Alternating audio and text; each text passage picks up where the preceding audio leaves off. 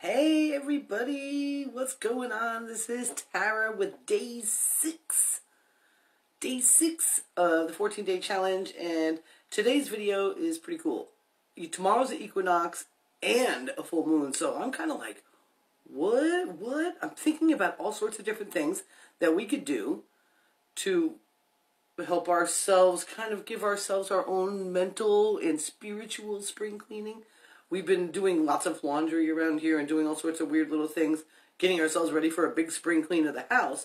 But I said, well, what about us? What about just ourselves? Now, spring cleaning your house is part of that. Just so you know, if you thought you were going to get away with not doing any of that, that is an important part of it. But today, I'm going to talk about 7 different ways that you can spring clean your life and just give you a little juice. You know, we've been through a winter, whether you live in the south or whether you live in the north. Winter is winter, you know, you get a little bit less vitamin D, you get a little bit less all that. And hello, Kimberly, thank you for joining. And it's time for us to kind of, get out there in the world and do a couple of things. So I came up with a list of 7 different things. I went searching on the internet to see if other people had ideas about it. Excuse me. And some of the stuff that I was thinking, other people are thinking. So I figured I'd share them with you because, tomorrow's the equinox. Tomorrow's the first day of spring. Woot woot, super excited. So, let's go ahead and get started. Let's roll right into this. And thank you so much for joining. And let me know where it is you're watching from. I'm always really interested in that. I wish I had some water. I do. I feel like I need to cough and I need water.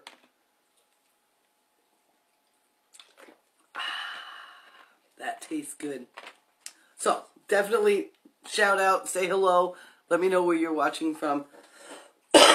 And let's go ahead and rock and roll. Beautiful. Okay, so spring cleaning your life. Number one, tap into your creativity. Now, I got this idea because my daughter had posted a meme today, and it was awesome. It was like, for those of you out there that need to hear this, start painting again, start writing again, start playing your music again, start doing that. So I'm like, that's brilliant, especially for this time of year.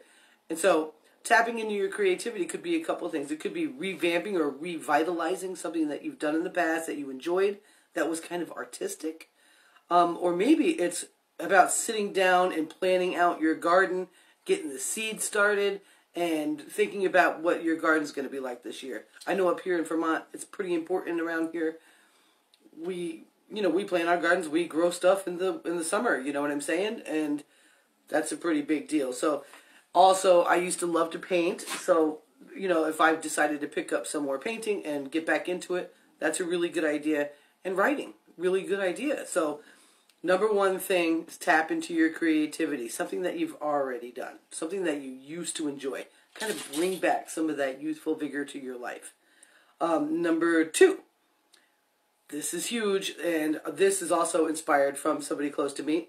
My best friend, Kimberly, started taking a mindfulness class at school, and it's just unbelievable. It's not unbelievable. It's really awesome to see how this class has really helped her just kind of grow into her own self, because we knew that she was coming into a different stage of her life and that she was wanting to explore a little bit more, and this mindfulness class kind of like gave her the bolt. So the big thing about that class that has to happen every single day is they meditate. So I highly recommend that maybe you start yourself a spring meditation practice. Okay, you don't have to be crazy. It could be 5 minutes. It could be using YouTube videos or something like that to help you. I know Deepak Chopra runs these little challenges all the time. You could do those for free. You could maybe go down to your local bookstore and find meditation that you like and utilize some audios or even some reading meditations. That's a big deal. You could also do moving meditation, start a small yoga practice. You don't have to be able to, hey Merja, what's going on? You don't have to be able to sit on rice, okay? Kneel on rice for hours on end, while chanting something. That's not necessarily what you need. I don't know, maybe you do. I'm only suggesting that you take 5-10 minutes a day and you become more mindful and you start a meditation practice. That was step number 2. Step number 3, really good time of the year. the first quarter is over, guys, and the second quarter is starting. This is financial. Revisit your budget. Take a look at how your budget's gone. You might even be filing your taxes now. You might have already done it. I don't know. But you might be right in that space where you got to look at it. Take a look at how you've been spending money and redefine your budget. It might not be much different than it is right now, or you might be like, whoa, what the heck? Wow, I just went crazy with that this first quarter, this year, and blah, blah, blah, blah. Maybe it's time to just take another look at that. Take a look at it and revisit it and replan it and get it all straightened out, okay? Number 4, throw stuff out. And I'm not talking about just doing a declutter. That you should do too. But I'm talking about toxic relationships. I'm talking about just maybe your own personal habits that aren't suiting you anymore. Maybe you've noticed there's another thing that I'm reminded to say right now.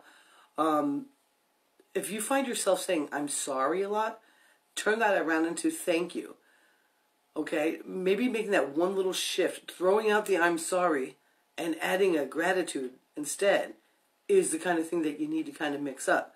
So throwing stuff out like that. Also, that still does include the regular old-fashioned spring cleaning, declutter. You might want to go through your clothes, your wardrobe, and find some stuff that maybe you, even if it still fits you, you just haven't worn it forever and you don't want it. Donate it. Do little things like that. All of that throwing stuff out is going to be helpful to you. If you have somebody that you are dealing with and you feel like you're dealing with them all the time and it's driving you crazy and every time that you're around them you feel anxious or what, stop and just cut it out. Say, this is not for me. Okay? You can still love people and not have them in your face all the time. Okay? So being aware of your ability to get rid of the things you don't need is a really good thing. Number 5. Social media cleanup. That kind of ties into number 4 as well. And I do this consistently all the time. If I am looking at Facebook and scrolling and I see things that are just giving me like, oh God, ooh, I hit the little drop down menu and I put hide post. What that does is teaches Facebook's algorithm what you don't want to see. You don't have to report somebody. You don't have to defriend them. You don't have to do any of that. Just be conscious of like what makes you feel good. And if something that people are posting are not making you feel good, that doesn't mean you got to let go of them. It means you might need to let go of that post. You need to kind of like just edit your own input from social media. Are there social medias that you don't really use? Recently, I said bye-bye Google Plus, and like the day after, what's up going on, Dave in Ireland? Happy St. Paddy's Day belated. I was on G Plus. I decided, you know what? I'm out. I'm not doing this anymore. And sure enough, like a week later, it was like amazing. They're getting rid of it. I'm like, why do I have these notifications from G Plus? Who goes there anymore? I don't want to go there anymore. So you know what I'm saying? If you're not on Instagram, why do you have it on your phone? Why are you scrolling through it? Just stop it. If you're on your social media, do what it is you're there to do and enjoy yourself and eliminate things that you don't want to see. Don't even play anymore, okay? Number 6, simplify the everyday stuff. Simplify the everyday stuff. Simplify how, I guess it is, but I think they're phasing it out. And I had a stupid account there and my emails were getting crazy. It was crazy. Simplify the everyday stuff. So maybe you like to make things complicated. Maybe when you get up for work in the morning and whatever it is that you do to get ready to go out there in the world, or golly, there's all sorts of ways, all sorts of things that we overcomplicate on our own. Start looking at ways that you can make it easier. Go out there and get the 4-hour work week, because he's all about talking about simplifying stuff. The things that you do every day, just simplify. Find a way to make it simpler and just do that. And last but not least, number 7. And this is for you go-getters out there, because I know you're out there.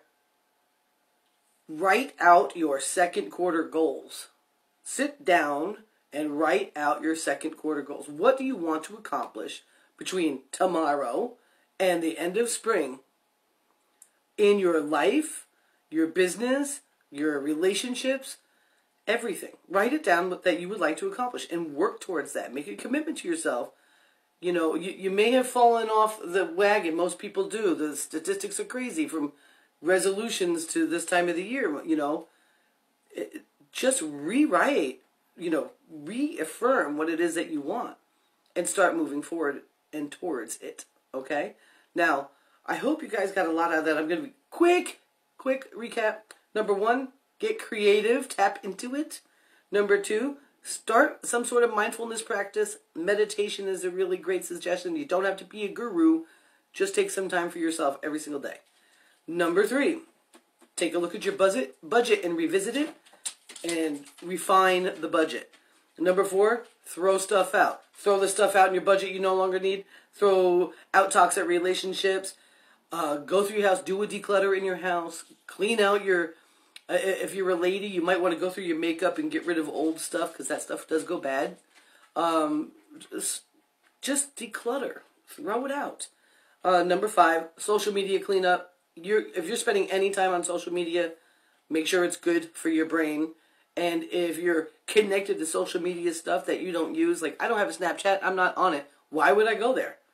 To get a filter? Like, I don't need that. You know, if I decide I want to go on Snapchat at another time, then I go on Snapchat. I have eliminated all unnecessary apps in social media. I like Facebook, I like Instagram, and I like YouTube. That's it. And then, number 6, simplify the everyday stuff. Find ways to do it easier. Find ways to do your laundry quicker. Find ways to shop for the things you need for the house quicker. Find ways that are going to make your life more streamlined so you have more time, because soon you'll be outside more often. You'll be able to walk around and stuff. And if you're still complicated like you were all winter long, it's going to take some time out of your day. And final tip is number 7. Write out your second quarter goals. Run with that stuff right there. Okay? Run with it. Do it. Just do it. Okay. I'm feeling kind of snazzy. I've got some work to do, so I'm going to go.